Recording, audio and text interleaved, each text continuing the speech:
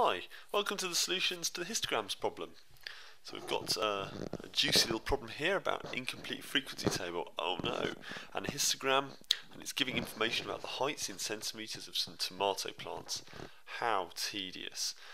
Maybe if they were, I don't know, what do you reckon, killer tomatoes? That's more interesting, isn't it?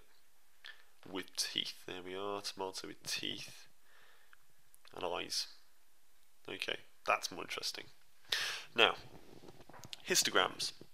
It's not a bar chart.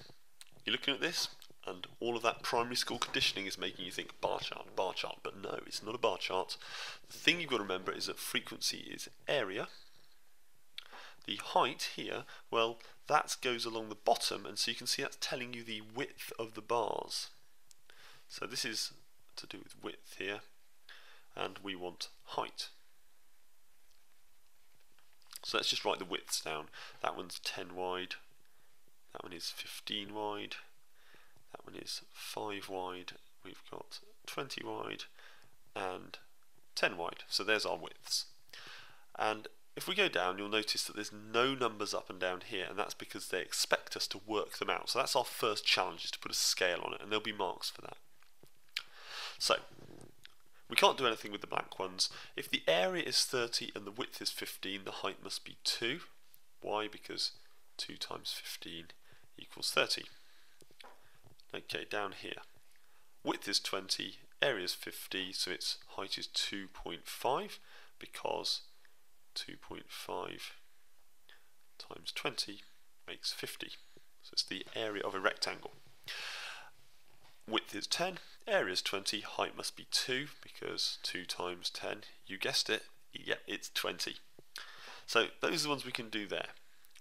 Now if we go down, you'll notice that there are 1, 2, 3, 4, 5 bars, but only 3 here. But we got the fifth, and we know the fifth one is height of 2. So that means we can put the first number, yes, ta-da, it's the number 2.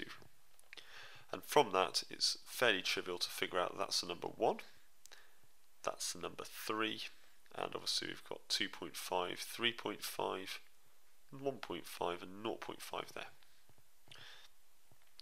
And the next bit's straightforward. So the 0 to 10 bar has got a height of 0.5, so it's 10 wide and it's 0.5 high, which means it's got an area of 5. So that goes in there.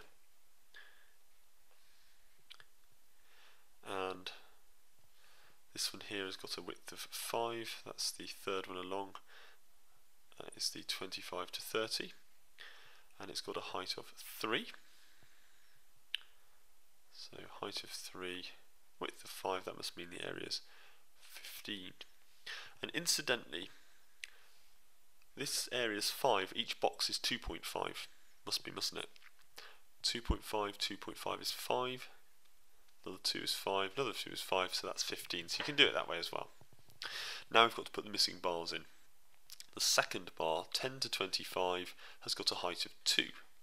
10 to 25 has got a height of 2, there we are. You, of course, would use a ruler, but hey, I'm not doing the exam. You are, and I don't have a ruler on this program. The 30 to 50 bar has got a height of 2.5, so 2.5. There we go, and that's that. And there we go, we've completed the histogram. So let's just have a quick look down there. 4 marks for that. Okay, cumulative frequency. Complete the cumulative frequency column. Well, that's straightforward. We just add up down the side. It's all about the amounts of 100 customers in a supermarket. I wonder what a supermarket is. What do you reckon? Asda? Sainsbury's?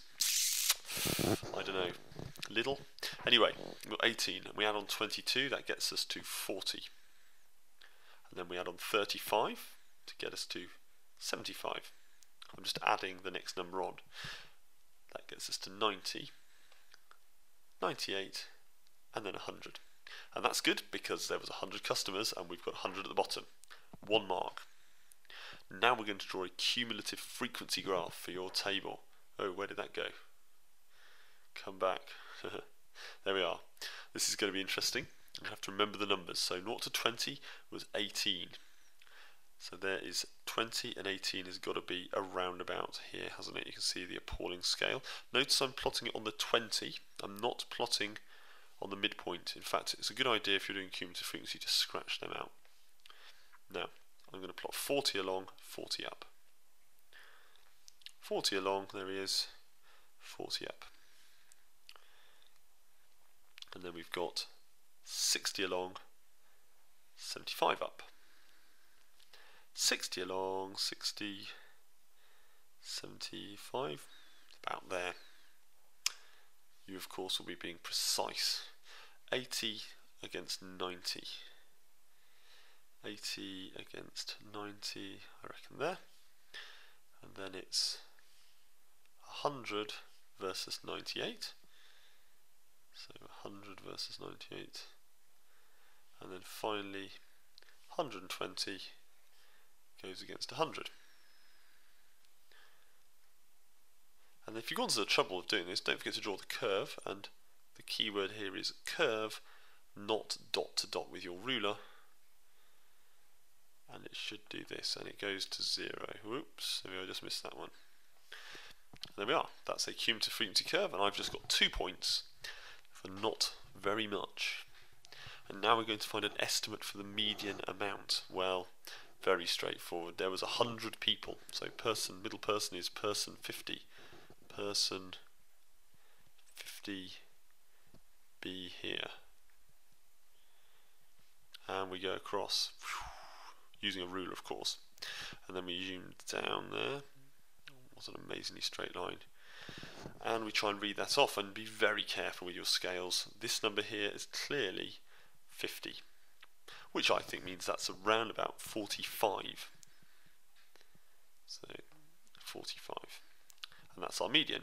They will give you a little bit of wiggle room here, but try and be as accurate as you can. Question 3. Box plot and table.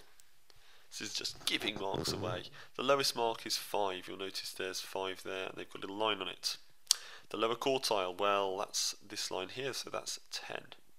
The median, 30. We haven't drawn that on, there's the median. Upper quartile, 35, they've done that. Highest mark, 55, so that's going to be there, isn't it? So we'll draw a line on 55, and then we finish off our little box, that's the whisker bit that is, and that's a mark. And another mark. And the challenge question. Well, do you know what, I'm going to be a bit annoying. If you've had a go at this, you've probably quite enjoyed yourself, and you probably know if you've got them all. But I'm not going to go through these now because it would take me a while.